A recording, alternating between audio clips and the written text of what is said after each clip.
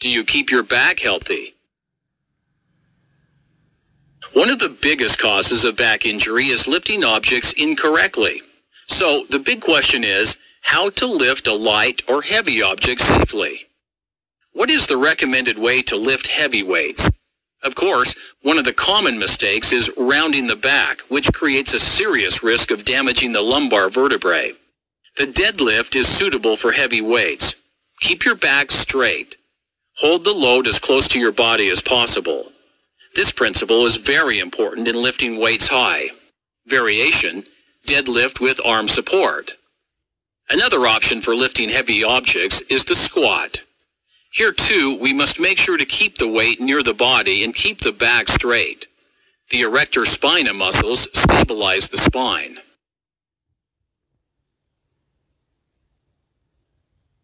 Another option is lunge with arm support. Resting the arm on the thigh directs the forces to the ground. Bend the knees and keep the back straight. This variation is like the squat, but with legs closer together. On the left, we see a movement that is not recommended because it creates ongoing damage to the lower back. On the right, we can see careful maintenance of a straight back. What about light objects and forward bending? Bending forward is not a contraindication in our daily life.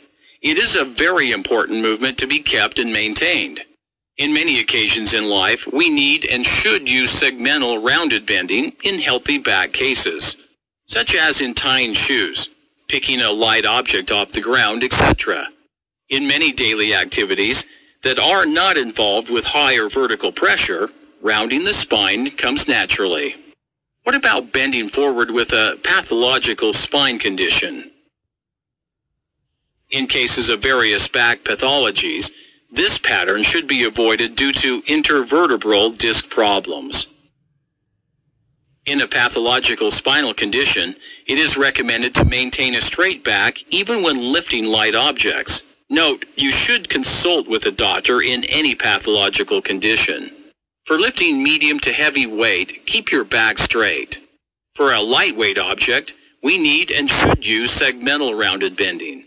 In a pathological spinal condition, it is recommended to maintain a straight back.